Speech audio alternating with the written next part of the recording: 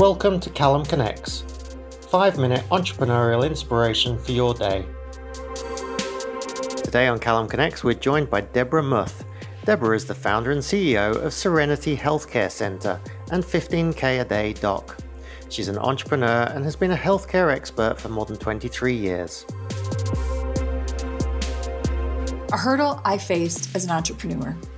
I remember sitting outside my office door and I just couldn't go in anymore. I couldn't go in to deal with the stress of every day again. Patients complaining, staff complaining, everybody wanting something from me, and me feeling like I had nothing left to give. I was so empty inside from working so many long hours and giving to everyone that I never had time to refill my own cup. So I remember sitting there saying, I'll perceive today to be different, and it'll have to be different. Perception is everything. Except I walked through the door, and there I was again in the stress of the everyday grind of owning a business, figuring out when you're going to have the time to take care of all the growth and the branding and the marketing, figuring out how I'm going to pay the bills today. How am I going to satisfy this client or that client or this staff member or that staff member? It just was so overwhelming to me. So I decided at that moment that I was going to figure out how to sell my practice.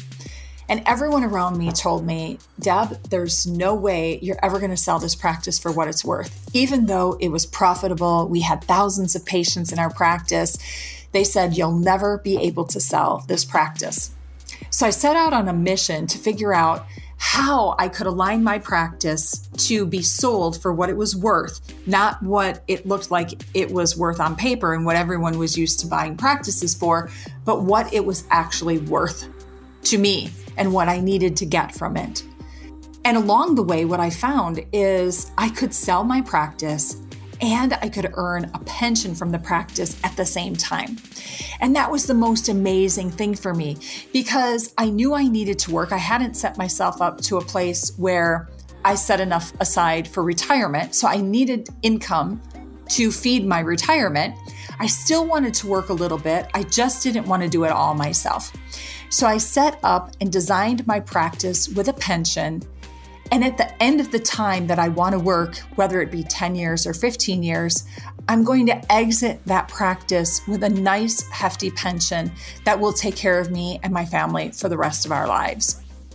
Doing this has been so amazing for me because it's really taught me how I can teach other people to do the exact same thing, how they can design their business with a pension in mind, find a person that wants to purchase their practice so they can work as long as they want to within that practice without having to worry about their financial situation. This has been the most amazing thing for me to be able to identify and teach. It's freeing. It's taken me from sitting in that parking lot that day and saying I can't go in to saying, wow, I love my practice again. I love my business again. And I can help other people love their business and their practice the same way that I love mine. And in the end, we all win. My clients have someone to take care of them when I want to walk away. My employees have someone to work for when I want to walk away. I have a financial backing when I'm ready to walk away. And I can work as little or as much as I want to for as long as I want to and not have everything depend solely on me as a sole entrepreneur. And it is inspiring and amazing and wonderful again. The biggest hurdle I faced was when the company my partner and I built from scratch came under attack and more than $250 million of value was destroyed. If you would like to learn more about that and how I came back from it, sign up at callumlane.com.